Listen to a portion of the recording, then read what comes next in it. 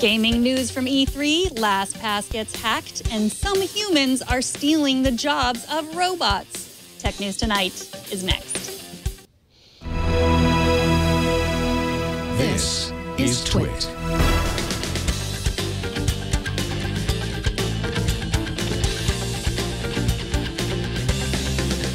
This is Tech News Tonight, episode 359 for Monday, June 15th, 2015. This episode is brought to you by Blue Apron. Blue Apron will send you all of the ingredients to cook fresh, delicious meals with simple step-by-step instructions right to your door. See what's on the menu this week and get your first 2 meals free by going to blueapron.com/twit. That's blueapron.com/twit. Welcome, I am Megan Morrone. Let's get to the tech headlines. Popular password manager LastPass revealed today that their site had been compromised. They noticed suspicious activity in their system on Friday, and when they investigated, they saw that LastPass account email addresses, password reminders, server per user salts, and authentication hashes were compromised. A blog post on their site says that the vast majority of users are safe. It would not be a bad idea, though, to change your master LastPass password and to turn on 2-factor notification. The E3 gaming conference is going on in Los Angeles today, and that's where Microsoft showed off this amazing demo of Minecraft in Microsoft's forthcoming augmented reality goggles, the HoloLens. In this special version of this insanely popular game, you can play Minecraft right on your coffee table or on a wall. Then you can move the game to another surface. You can raise the world to see the things that aren't normally visible. No release date as of yet. The only thing we've heard about HoloLens is that it will be available in the Windows 10 timeframe. Not sure what that means. The company says we'll learn more about Minecraft on HoloLens at Minecon in July. We've got more big headlines from the E3 conference in Los Angeles, but first, joining us today to talk about some big Apple and Facebook news is Jason Abbruzzese, reporter at Mashable. Welcome, Jason. Hey, thanks a lot.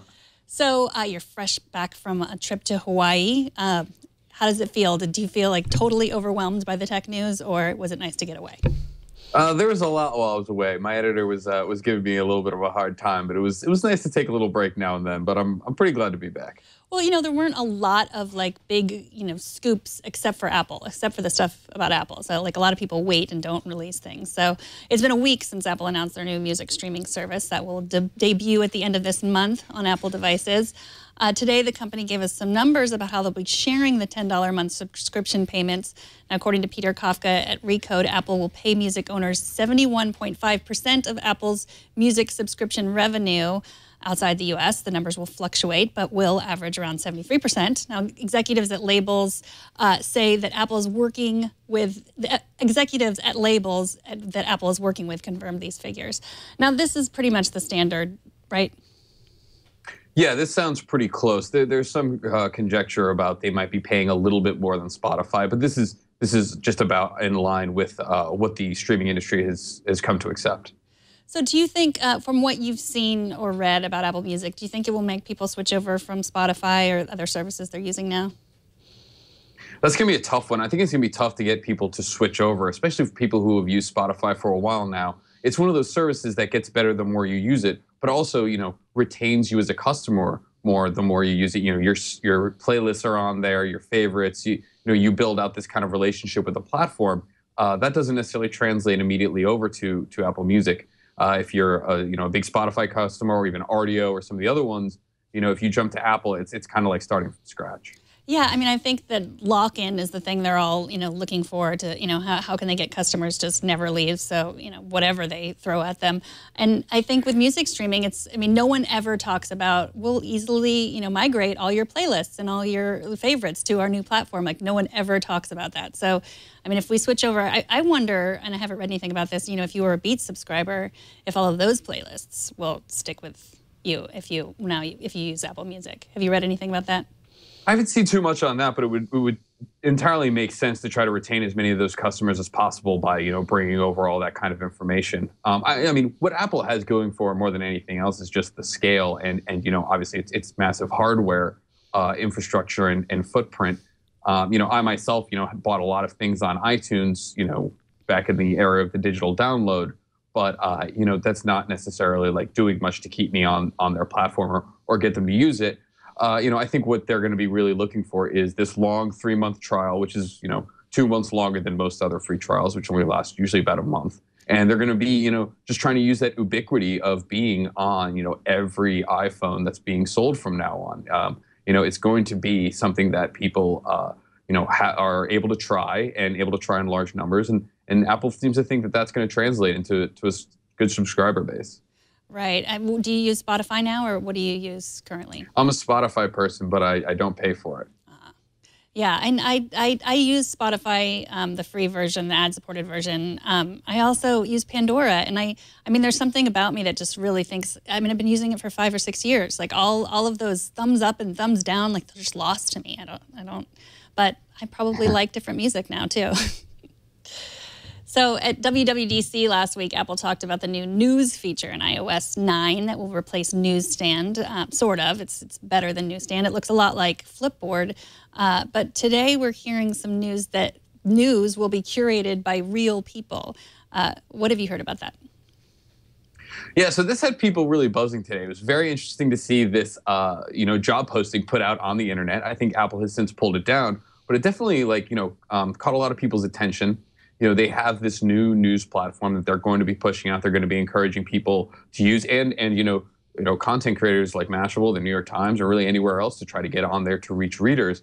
But I think maybe some people might have assumed it's going to be entirely algorithm based. It's going to be machine learning. It's going to figure out what you like and try to show you more of that. What we found out today, through this job posting, is that Apple's actually going to be employing some people kind of to sort through the news, sort through the links and all the features and the think pieces and the hot takes that you see online every day, to try to really put a human touch and surface the best stuff out there. I think that's a really interesting move by them. It speaks to Apple getting even more into the media space and wanting to really make it a destination for its users that goes a little bit beyond just the usual aggregation. Yeah, I mean, it's interesting because you really almost always hear it going the other way around, people's jobs being replaced by robots. But now it seems like it's the other direction, which I wonder how this is scalable. All right. Finally. Yeah, I mean, it'll be really interesting to see how many people they end up having to hire, and I'm sure that that's information that they won't be necessarily publicly discussing. But one would think that if you're doing this on a large scale and you're looking to attract a lot of readers across a broad range of topics, you're going to need a good amount of editors. But this doesn't sound too different from the way Facebook operates in some ways.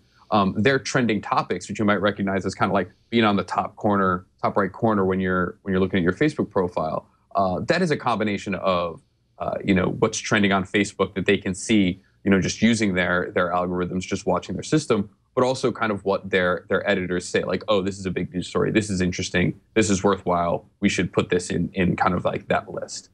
Well, it's interesting. One of my first tech jobs in, I think, 1999 was at a company called LookSmart. I'm sure no one remembers it, but it was during, the age of the, burgeoning search engine, and their idea was to hire all these liberal arts grads and have us answer people's questions. So it was like the Ask Jeeves with real people. And it was we loved it. It was a great job for a liberal arts major when we didn't think we would have any jobs. But it didn't last that long. And what a lot of what we ended up doing was answering questions like, there's a new website, it's called Google. Have you heard of it? Here's how it works. So I just wonder how long this will last. But, that was a long time ago. So. Sure. And you mentioned the job posting that was on 9 to 5 Mac, but now they pulled it down. What do you remember any of the things that they were asking for in the job posting? They were looking for people with just kind of like a nice wide range of journalism experience. I think from what I remember, they wanted people with journalism undergraduate degrees or journalism master degrees, experience working in newsrooms, and an eye for being able to find good quality writing, reporting, journalism, across a range of topics. So it very much did sound like, it looked to me, it reminded me of a job posting for any other editor role, just one that was a little heavier on recognition of outside talent and just being able to do that quickly and consistently on a daily basis. And now, a few weeks ago, Facebook announced their new deals that they would have with news agencies, but that's going to be just based on their algorithm, right? I mean, have you heard of anyone curating? I know you mentioned the trending topics, but the news that they're going to deliver, that's just still based on the Facebook algorithm, right? Sure, I think you're talking about instant articles, which is the yeah. So basically, that's when an outlet like the New York Times was one of them writes something and it appears natively on Facebook. So if you click on it, it kind of stays within Facebook. That to me so far does look still algorithm driven. The results we've seen from it so far, as far as like how many people are reading on it, how many people are clicking on it, engaging with it, liking it, anything like that, are very high. I think one report put it at about 4 times the normal level. So we're seeing that either readers are really responding or the algorithm is kind of favoring a little bit, trying to put it in front of more people. As far as human, editing on that, I do believe that there are people at Facebook that the New York Times, BuzzFeed, National Geographic are working with to make these instant articles. But as far as them kind of like deciding which ones to surface, I think it's too early because we're just not seeing actually that many instant articles yet. Right. So another Facebook news today, the company launched Moments. It's an app that lets you privately sync photos with friends on Android and iOS. It's available in the U.S. right now. I think the way it's going to work is that you'll have all of your photos and it will use, I think, facial recognition. I know you read a little bit about this today. How's it going to work? Yeah, so I mean, if you saw Google Photos a week or two ago, very similar concept. It sounds like Facebook is going to be ask you to download this app, and then it will go through your camera roll and organize your pictures based on who's in them, where they're taken, things like that. Very similar to Google Photos if people saw that. I think what Facebook has a big advantage on is not just the facial recognition technology that they've been working on for a while, and that Google's also using a similar type of, but that once they recognize a person in the photograph, they can then compare that to your Facebook and say like, oh, well, your friend Dave, oh, you've got these 15 pictures that you took with him. Do you want to share any? And it's going to be, a very seamless way to find old photos that maybe never made it on Facebook and share them with your friends. I mean, pretty ingenious way of using their newer technology in the facial recognition and their existing kind of like social network strengths. Yeah, and I think it's also, I know a lot of people, I've gotten over it by now, but there are a lot of people that just don't like them to be tagged in any photos on Facebook. They just don't like the idea of it.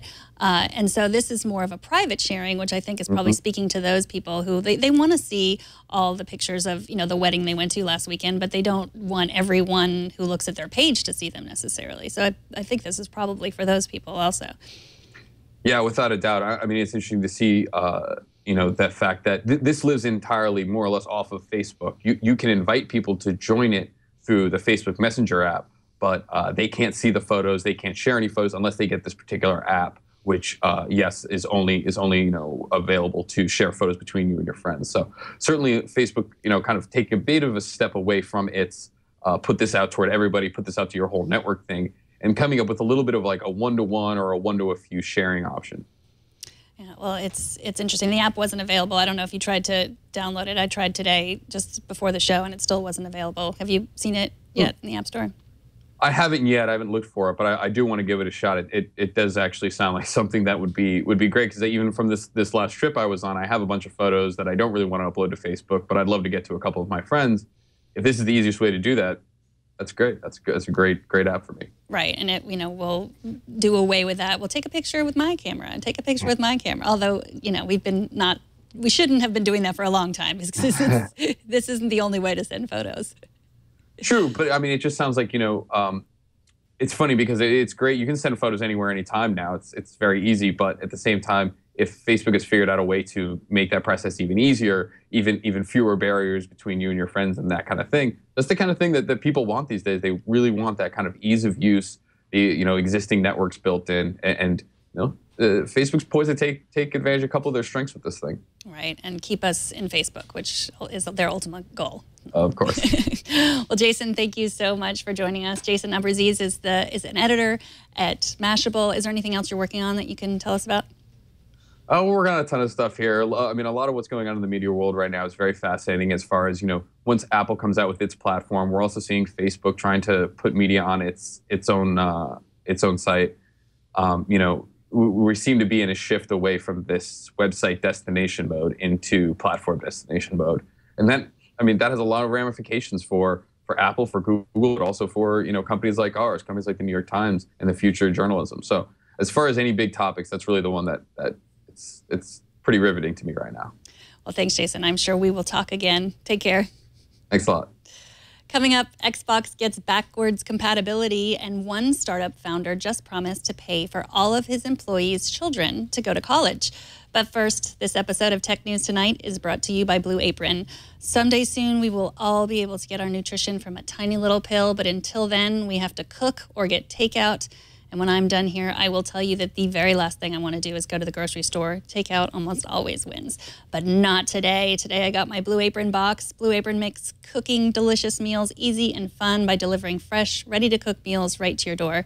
For less than $10 per meal, Blue Apron sends you fresh ingredients, perfectly proportioned, with step-by-step recipe instructions, including beautifully printed pictures. No trips to the grocery store and no waste from unused ingredients. Each balanced meal is 500 to 700 calories per serving. Cooking takes half an hour, shipping is free, and the menus are always new. They won't send you the same meal twice.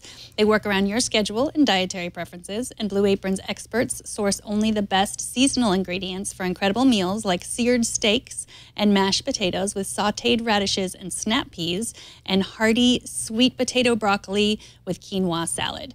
You'll cook incredible meals and be blown away by the quality and freshness. Blue Apron, it's a better way to cook. Check out this week's menu and get your first 2 meals free by going to blueapron.com/twit. That's right, 2 free meals just for going to blueapron.com/twit. And we thank Blue Apron for their support of Tech News Tonight. And here are those more gaming headlines I promised you. Don't throw out all those Xbox 360 games yet. Today, Microsoft announced backwards compatibility for Xbox 360 on the Xbox One. That means your Xbox 360 games will run on the Xbox One, although the company says that it won't be all games right away. The announcement was met with major applause at E3, since this is something gamers have been demanding for quite a while. Now, how well Xbox 360 games will work on the Xbox One remains to be seen. Last week, Bethesda Games released the trailer of the new Fallout 4, and today at E3, we heard a few more details. The official release date is November 10th, and according to The Verge, Fallout 4 will be available on Xbox One, PlayStation 4, and the PC. There's also an iOS teaser game called Fallout Shelter that Leo showed off on today's episode of iOS Today. And Sony leaked a few announcements today, although you'll have to wait for the big reveal just a little bit longer.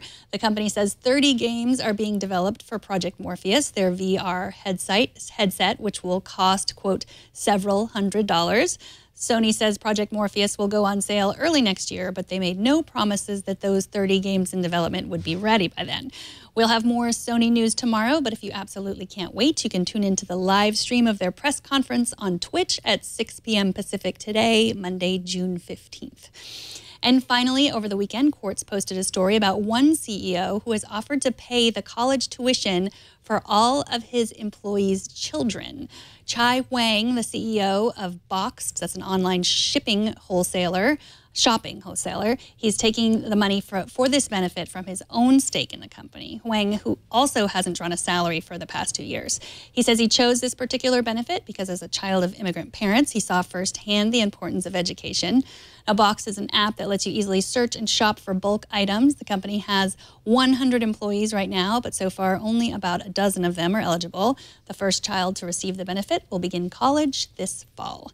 And that's it for this edition of Tech News Tonight. You can subscribe to the show at twit.tv/TN2. You can write to us at TN2@twit.tv and watch live every weekday at 4 p.m. Pacific. And don't miss our morning news program, Tech News Today, every weekday at 10 a.m. Pacific, 1 p.m. Eastern.